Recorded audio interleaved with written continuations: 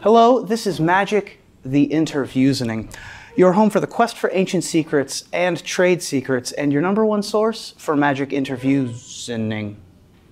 I'm Reuben Bresler, and I am here with StarCityGames.com writer and star of the summer blockbuster hit World War Z, Sam Black. Sam, thank you for joining me today. Hi. Pleasure to be here. Talk to me about working with Team SCG. What do you want to know? It is a delight, as the teammates would say. I mean, it's just a group of great players I get along with well.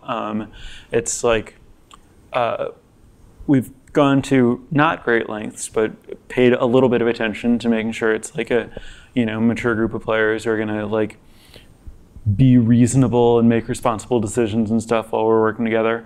It's always a good time, and it's just like a very unique experience to work with that many people who are that smart on like a project that you all care a lot about and are really emotionally invested in and really know well. And it's just like working with a team of what it is. You are best known as a deck designer, helping your Team SCG teammates reach Pro Tour and Grand Prix wins, and allowing you to reach StarCityGames.com Open Series top 8s.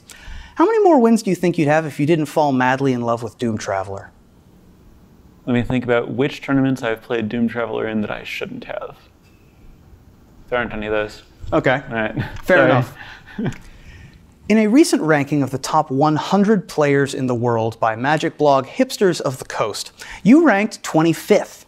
Yet you're still chiefly known as a deck designer. Does this upset you on any level, or are you okay being seen as the computer hacker sidekick of Magic?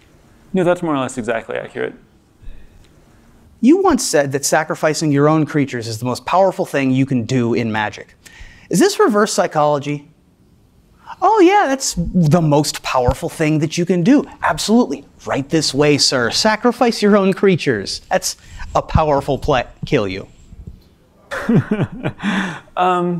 No, I would say that I'm widely credited with having said that. I'm not sure that that was the actual quote.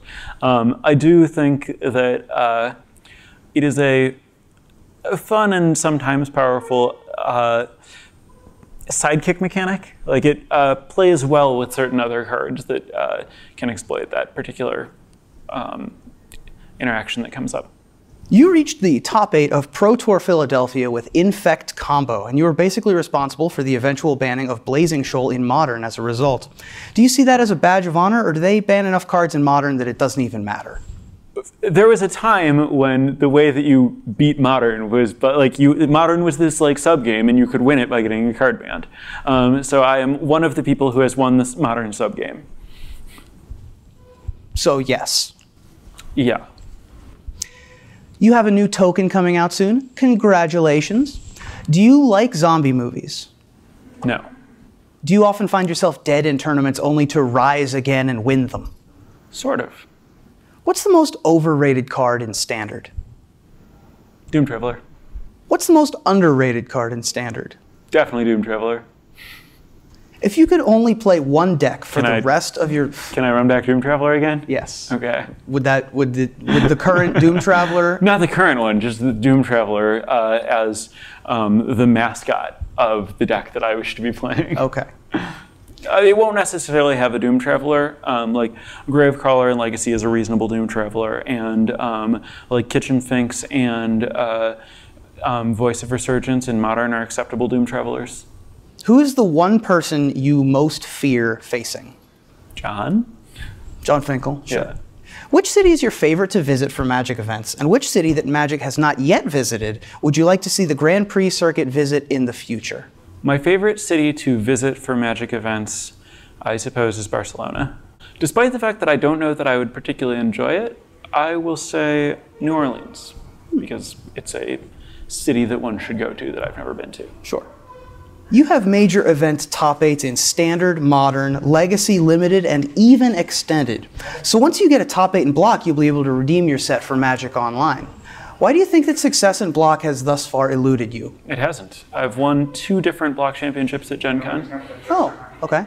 You are also known on the Pro Tour circuit as an Agricola ringer. Have you ever managed to find a pickup 3v3 team money harvest? No, only one-on-one. At events? Not at events. You are one of the originators of the Aristocrats, which is possibly your crowning achievement as a deck designer. Who on Team SCG is the best teller of the joke, the Aristocrats?